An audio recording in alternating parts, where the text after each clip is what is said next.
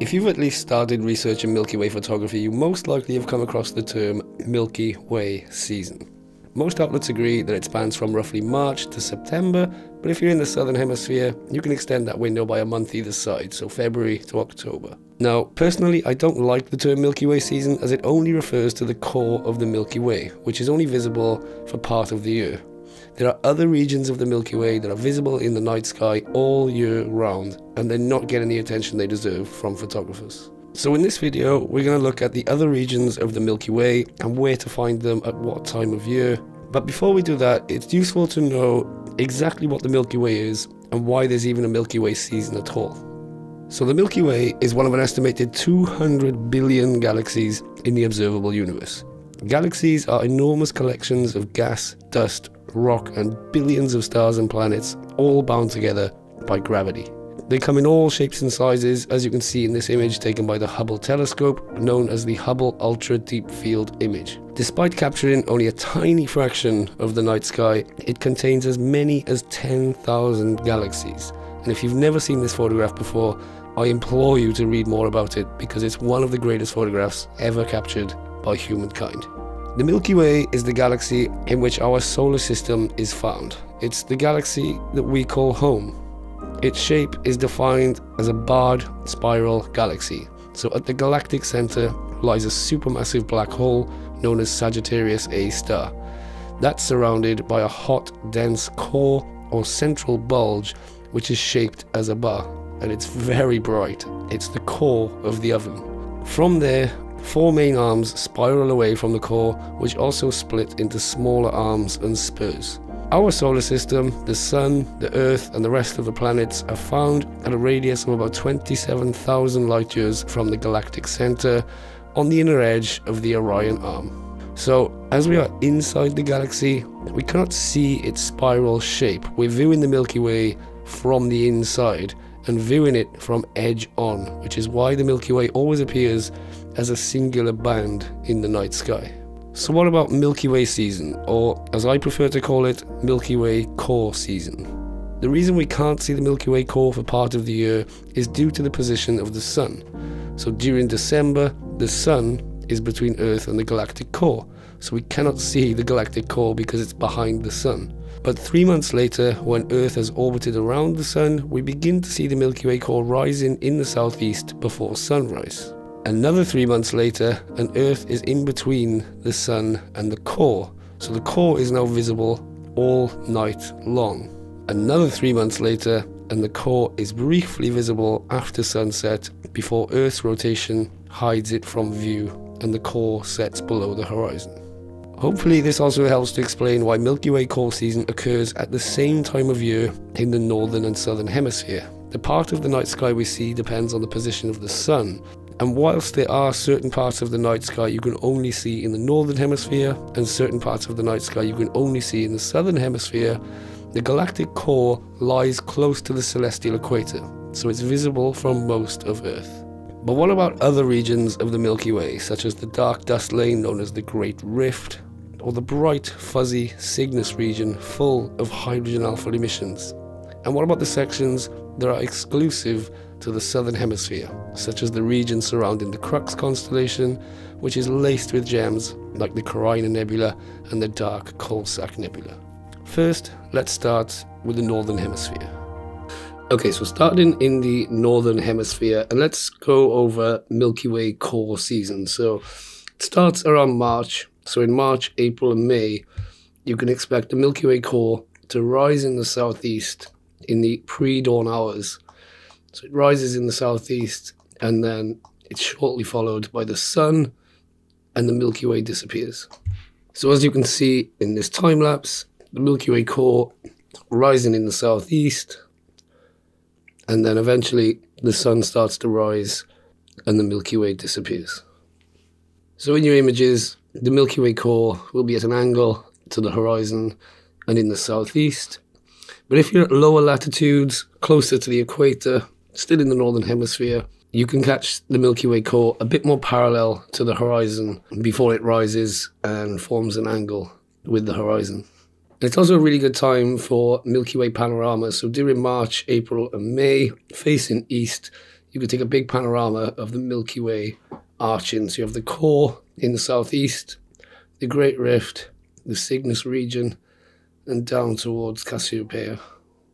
Then in June and July, the Milky Way core is out pretty much all night. It starts in the southeast and spends the night crossing the southern sky and makes its way down to the southwest before the sun comes up. Now, the height of the core above the horizon depends on your latitude. So if I bring up the location window, so this is for the UK, but as you head further south, so let's go to the south of Spain and Portugal, you see the Milky Way core reaches higher in the sky. The motion is still the same, but the Milky Way core reaches higher in the sky. And if we come down to the Canary Islands, for example, you see how the Milky Way core gets higher in the sky. So your latitude will define how high the Milky Way core is as it crosses the southern meridian. But in June and July, it's out pretty much all night. As you can see in this time lapse, as the sun sets, the Milky Way is already in the sky, starting in the southeast, and then it crosses the southern skies, and it's out pretty much all night. So in your images, the Milky Way can be in more of a vertical position, perpendicular to the horizon. But the one bad thing is that in the northern hemisphere, in sort of mid to high latitudes, there's a perpetual twilight, so the skies don't get completely dark. So for me in the UK, it only gets as dark as astronomical twilight, but that's still good enough to get some nice detail out of the Milky Way, as you can see in this image here, taken in Snowdonia in Wales. Then at the end of Milky Way core season, so around August, September, maybe October, as it gets dark, the Milky Way is found in the south, and then makes its way down to the southwest and sets below the horizon. And that marks the end of Milky Way core season. As you can see in this time lapse, the Milky Way core making its way down to the southwestern horizon and sets below the horizon. And another example from October, so as soon as it gets dark, Milky Way core in the southwest and then sets below the horizon. But then there's still plenty of Milky Way to be had. So as the core sets below the horizon, we're left with what's known as the Great Rift, a dark dust lane blocking the view of the Milky Way, standing almost vertical in the western horizon. And these areas of the Milky Way are still quite bright. So as you can see in this image, for example, you have the Great Rift on the western horizon. So it's nice now to be able to take west-facing compositions and have some part of the Milky Way in the sky as well. And just a couple more examples. So this one here from the Ylan Valley in Wales, you've got the Great Rift standing vertically against the horizon. And another example from Lago di Braies in the Dolomites. Again, just that vertical Milky Way with the Great Rift, the dark dust lane, sort of blocking the view of the Milky Way behind. So during September, October and November, you have the Great Rift on the western horizon. And later in the night, as the Great Rift sets, you're left with the Cygnus region of the Milky Way in the northwest. Now this is a really bright, fuzzy region of the Milky Way, full of hydrogen alpha emissions and lots of good stuff. And it's called the Cygnus region because it's the part of the Milky Way that runs through the constellation Cygnus, the swan, and it forms the spine of the bird. So the Milky Way follows the spine of the swan. So in this example here from the Brecon Beacons, you can see a little bit of the Great Rift and then the Cygnus region, that bright fuzzy region of the Milky Way.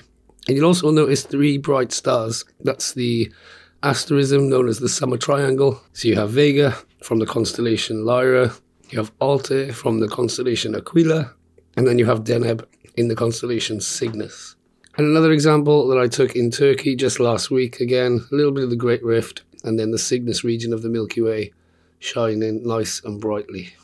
As we head into December, January and February, you'll find the Cygnus region already on the western northwestern horizon as darkness falls, and then that comes down lower to the northern horizon.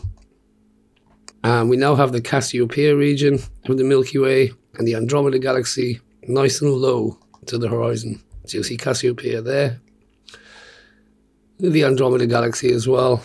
So in this example image from the Ylan Valley in Wales, you can see the Cygnus region, and above the Cygnus region, the Cassiopeia region, and just to the left you can see the spiral galaxy Andromeda. Another example taken from the Brecon Beacons in Wales, again a little bit of the Cygnus region stretching up to Cassiopeia with the Andromeda galaxy in the upper left corner. If you're at latitudes closer to the equator, the Cassiopeia region will be a lot lower on the horizon. So you can see here Andromeda nice and close to the horizon and the Cassiopeia region of the Milky Way to the right. Although as you can see, it's a very faint region of the Milky Way, so it's good to have dark skies, and you can use techniques like tracking and stacking to get the best detail out of this region of the Milky Way. As the night goes on, the Milky Way comes almost parallel to the northern horizon. So in this example image here, taken in Anglesey in Wales, you'll see the Milky Way pretty much parallel to the horizon. So now you can have north-facing compositions and still have some part of the Milky Way. And then that brings us to March, where the Milky Way parallel to the northern horizon, Cygnus region starts to climb into the northeast. So just a couple of example images here of the Cygnus region rising into the northeast eastern skies. One from the Elan Valley in mid-Wales and another one from Tenerife in the Canary Islands. And then the Milky Way core returns to the southeast, and we're back to the start of Milky Way core season. But I just want to go back to the end of Milky Way core season in September time. And as the Milky Way core is setting in the southwest, the winter circle asterism is rising in the east. So you have the likes of Orion and Taurus, Gemini, rising in the southeast with a faint section of the Milky Way running right through the winter circle. So here in this image from the Dolomites in Italy, you can see Orion has risen into the southeast, Sirius, the brightest star in the night sky, really close to the horizon, and then a faint section of the Milky Way running through the middle of the winter circle. It really is a faint section, so dark skies do help a lot, and again, tracking and stacking will help you get the most out of this region of the Milky Way. But what it's lacking in brightness, it's made up for by the bright winter stars and the likes of Pleiades, the open star cluster, and Hyades surrounding Aldebaran in Taurus. And it's just a really stunning section of the night sky. So swinging forward to December, you'll see the winter circle region of the Milky Way rising a lot earlier now, makes its way into the south, where the Milky Way is almost vertical to the horizon, and the winter circle is much higher in the sky. So as you can see in this image, taken from La Palma during the Geminids meteor shower, that faint section of the Milky Way running vertically up almost from the southern meridian, Orion and Sirius now a lot higher in the sky. And then swinging forward to February, March time, where as darkness falls, the winter circle region starts in the south, but then begins to set into the southwest. So it follows the same pattern as the Milky Way core. So you can use all of the same compositions from the Milky Way core, but with the winter circle region of the Milky Way instead. And it's also a really good time of year for another Milky Way arch panorama, this time facing west, where you have the winter circle region on the left in the southwest, and then coming over to Cassiopeia in the northwest and the Cygnus region down in the north. And again, an example image from the Elan Valley in mid-Wales. See the winter circle region on the left, all the way over to Cassiopeia, down to Cygnus, and you'll also notice the zodiacal light shining from the horizon underneath the arch. So as you can see, there's Milky Way action to be had all year round and in all different directions as well. So it's not just about photographing the core and photographing the core in the south. There are different sections of the Milky Way, and you can find them in different directions at different times of year.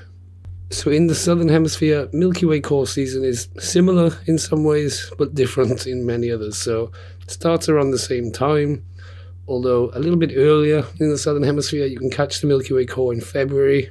But in February, March, April and May, the Milky Way core rises in the southeast in the pre-dawn hours. So similar to the Northern Hemisphere, but the Milky Way at a much different orientation. It's pretty much upside down to what we're used to in the Northern Hemisphere. So as the core rises, it gets higher into the eastern skies, and you'll see the Milky Way arching from east to west. And these regions here, so the Norma region down to the Crux constellation and Carina, this region is exclusive to those in the Southern Hemisphere, as are the large and small Magellanic Clouds. This is an example image of the Milky Way core rising into the southeast in the pre-dawn hours, taken from the Vicuña Desert in Chile. And over to the west, you have the Coalsack Nebula, the Carina Nebula, this exclusive region to the Southern Hemisphere, and of course the large and small Magellanic Clouds, pretty low to the horizon at this time of year. And if your camera is astro-modified, you can also capture the Gum Nebula in the constellation Vela. It's believed to be the remnants of a supernova that happened about 1 million years ago, but if your camera is not astro-modified, you will struggle to pick up this red colour, and it covers a big area of the night sky as well. But it's also a good time of year to capture a Milky Way arch. So facing south, you have the Milky Way core and the Great Rift in the east, the Norma region down to the Crux constellation and Vela. You could just about see the Gum Nebula there down in the west, and then the large and small Magellanic Clouds really low on the horizon. Then in June and July, the Milky Way core climbs higher into the sky, crossing into the northern skies, and then the Milky Way core can be found almost directly overhead. So in this example here, you can see the arch now a lot higher in the sky, and then the Milky Way core almost directly overhead, crossing into the northern skies. In this image taken at the ALMA Observatory in Chile. And it's a really good time to photograph the core because it's so high in the sky. It's really nice to get the tracker out and get some amazing detail on the core. And at this time of year, if you face south, you'll have the Coalsack Nebula, Crux, Carina standing vertically against the horizon. The large and small Magellanic Cloud still pretty low on the horizon as well. But just to show you a detailed shot of this region of the Milky Way, with the dark Coalsack Nebula right next to the Crux constellation and the Carina Nebula as well. It's really a stunning region of the Milky Way, and as you can see, there's a lot of bright and colourful stars in that region as well. So it's a really nice area of the Milky Way, and one of the reasons I'm so jealous of those who live in the Southern Hemisphere. Then during August, September and October, the Milky Way drops from high in the sky down to the west, providing another good opportunity for a Milky Way arch. As you can see in this panorama taken in the Atacama Desert in Chile, so the Milky Way core is still pretty high in the sky, now with the Great Rift, the Cygnus region on the right, and the Norma region on the left. To the left of the arch, you can see the large and small Magellanic Clouds, and to the right of the arch, you can see Andromeda, the spiral galaxy, and a little further right, you'll also notice the zodiacal light as well. The Milky Way core continues to drop to the southwest, and then lies pretty much parallel to the horizon. Again, another example from the salt plains in the Atacama Desert, the Milky Way running almost parallel to the horizon. And then Milky Way core season comes to an end September, October time, when the core starts to set below the horizon. But as it does so, other regions of the Milky Way start to rise in the east and the southeast. So you'll notice Orion and Sirius, the region that we call the winter circle in the northern hemisphere, but of course now the southern hemisphere at this time is heading into summer. But that region starts rising into the east. You'll see Carina and Crux rising into the southeast just before dawn. and what we call the winter circle region now rising into the northeast. So this example here, you can see Orion and the Milky Way almost parallel to the horizon, and then Orion and that faint section of the Milky Way climbing higher and higher into the northeast. And as you can see, it's also a good time for another Milky Way arch panorama, this time facing east. As you can see in this example here, Orion rising into the northeast. You can see the Coalsack Nebula, Carina Nebula on the right side. And in this image taken with an astro-modified camera, you can see the Gum Nebula and just how big it is there in the Vela constellation. And then to the upper right, you can see the large and small Magellanic Clouds. And to the left of the arch, you can see Pleiades and Hyades around Aldebaran in Taurus. In November and December, the winter circle climbs higher, crosses into the north, stands almost vertical to the horizon. So this is an example image here. You see the Milky Way standing perpendicular to the horizon, but again, this is a faint region of the Milky Way, so dark skies certainly help. And then as we come to January, February time, Orion and the winter circle region drops down to the northwest. The Milky Way now at a bit more of an angle to the horizon, and that region sinks down into the west. And as you can see again, the Milky Way now arching across the south-southwest, with the Orion and the winter circle, or the summer circle, in the west. The Crux and the Coalsack Nebula and Carina now high in the sky, almost at the apex of the arch, and then coming down to the Norma region of the Milky Way in the southeast. As you can see in this example image here, again taken with an astro-modified camera, so you get all of that red hydrogen alpha emission, and you can see the Milky Way arching over the south-southwest. And then that brings us back to the start of Milky Way core season, where the Milky Way core rises into the southeast and climbs into the eastern sky. Now, hopefully you feel inspired to photograph different regions of the Milky Way and to continue shooting the Milky Way all year round. If you want some apps to help you plan or locate the Milky Way, throughout this video I've been using Stellarium, which is also available as a mobile application as well. But some others I recommend are Starwalk 2 and also Sky Guide for Apple phones. If you really want to get meticulous with your Milky Way planning, you should try the app PhotoPills. And if you want to find out how I use PhotoPills to plan my Milky Way photographs, you can check out my Milky Way Masterclass over on the PhotoPills YouTube channel. Well, that's it for this video, guys. I hope you enjoyed. I hope you learned something. And if you're going out to enjoy the night sky anytime soon, I wish you good luck and clear skies.